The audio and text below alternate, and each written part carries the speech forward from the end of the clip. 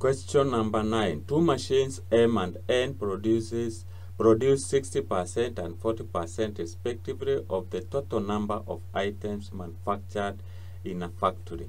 It is observed that 5% of the items produced by machine M are defective, while 3% of the items produced by machine N are defective.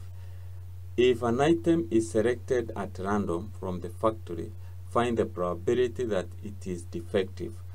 From here, then what we can say is that this is from probability, and we can use two methods, that is the tree diagram or without the tree diagram. So let me start with the first one.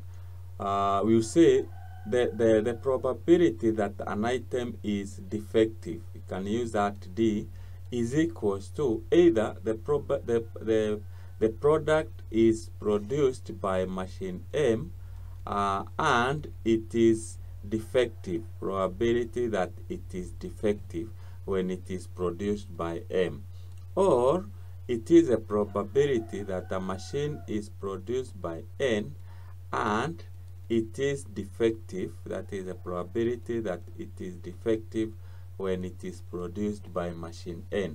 I'm using DN to represent defective while produced by N, and DM defective if it is produced by machine M. So this is equals to, we are told that the probability that an item is produced by machine M is 60 over 100.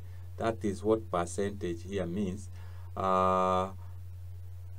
When you have add, we multiply. The other one is 5%. It is defective, so it is 5 over 100. That's what percentage means. When you have OR, we add. So they have the other one is 40 over 100.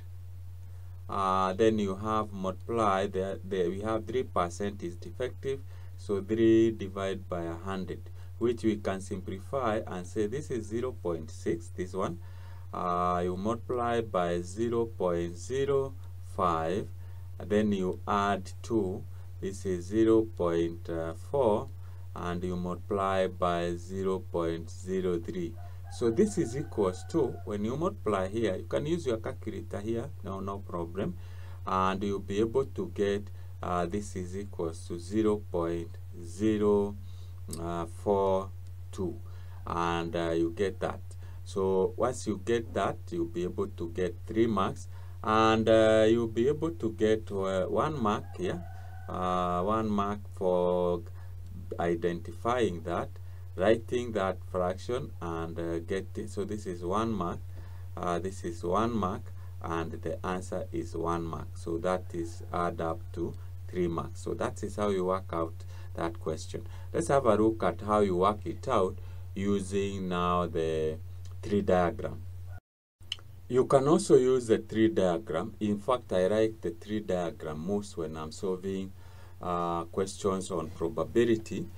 So you draw your tree diagram like this. You start by what is the probability that an item is produced using machine M or machine N. So we put M here and N here.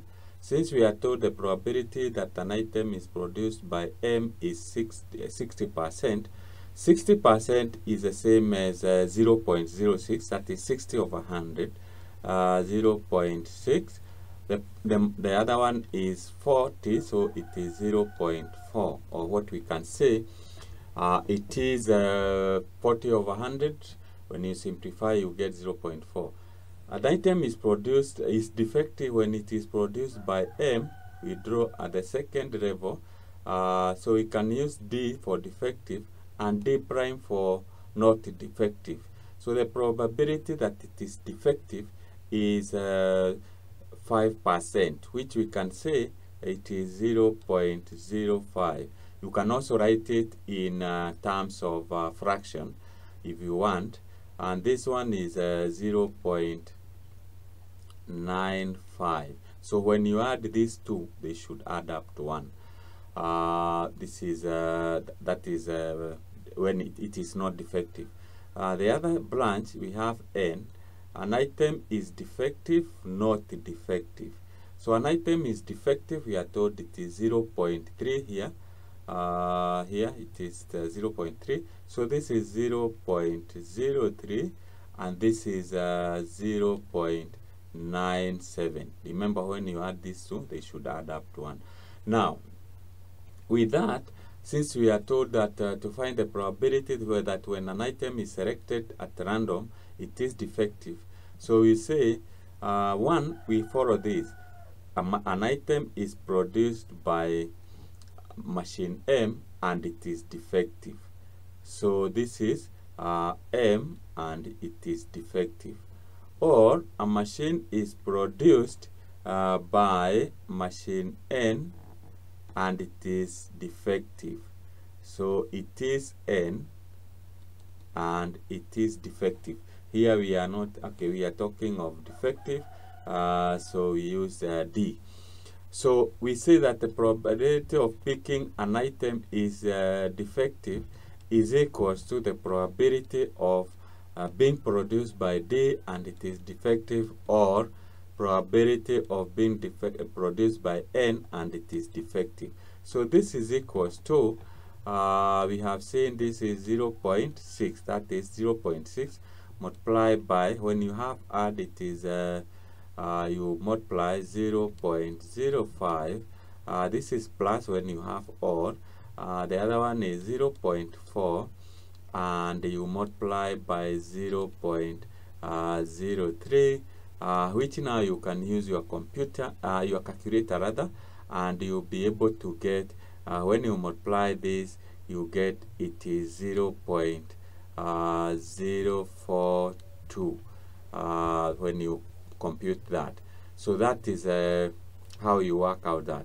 And in terms of awarding of marks, you'll be awarded marks for the tree diagram.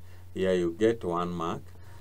Here you get 1 mark for writing that, the combination, and finally for your answer totaling to 3 marks. So that is how you work out that using the tree diagram.